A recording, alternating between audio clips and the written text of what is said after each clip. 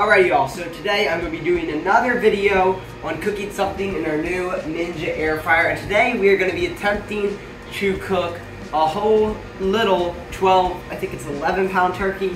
12 or 11-pound turkey. It's just a small, it's practically a big chicken.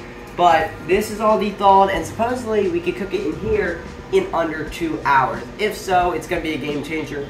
We got this turkey all prepped up. We got it with some onion and some garlic and a little bit of salt, pepper. Shoved a little clump of butter underneath the skin. I got some butter ready and we got this preheating.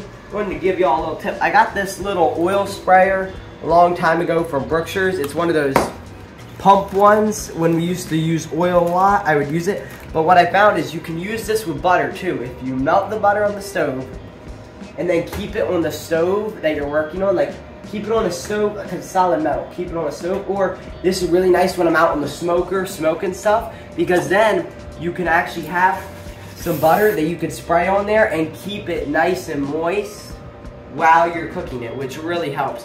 Especially, we haven't done anything to this turkey except season it. We haven't marinated it or done anything. So I'm really gonna be curious to see what happens. So, we got this preheated.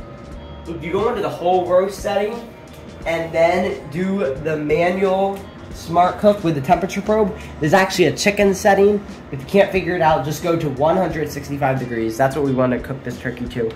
And we want to put it in the thickest part of the turkey breast. So we're gonna bring it on over here.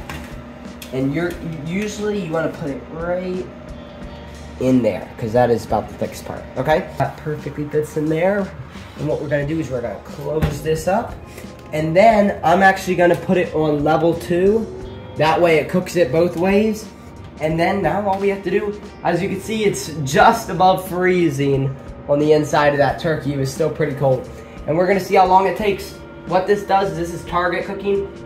So there's not actually a time. It will just go until the turkey reaches what they call doneness, which is your target temperature. So we'll meet y'all back then and tell you what time it is.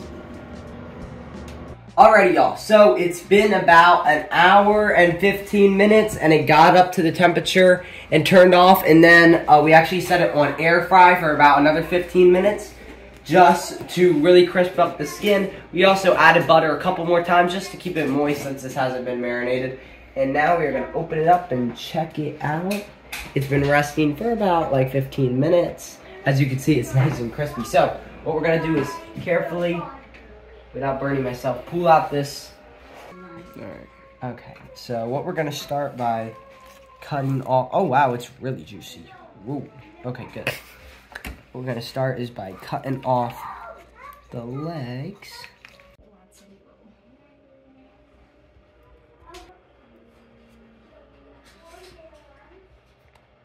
Get linked doing a thumbs up down by the turkey. You can see just the juices running off it. It's extremely juicy. That's the one part I was afraid of is, turkey can easily go dry, and it stayed incredibly juicy, which is amazing. So, we're gonna plate some of this up with some roasted we have here. We always like to mix it up if we're having chicken or turkey. We like to add a beef or a red meat just to balance it out. So, we got some roast and we got some turkey. Cut it up, serve it up, and try it. Okay, good. Got that all cut up. Let's just put a couple pieces on the plate and serve it up there. There. See, it's super juicy, which is really impressive for how fast they cook. Y'all saw in the starting of this video, I just wanted to mention, it was at 33 degrees. That's 1 degree above freezing. It still has some ice inside of it, and an hour and 15 minutes, and it's done. All right, let's try it. And no brine. No brine. No brine.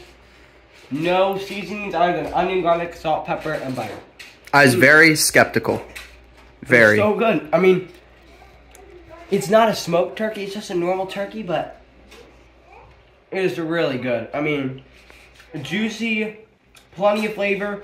You put some butter and some salt on that. Couldn't be happier. It's amazing. Also, if you had any kind of legit good turkey seasoning, like a lemon pepper or a buttery herb rub, that would take it to a whole nother level.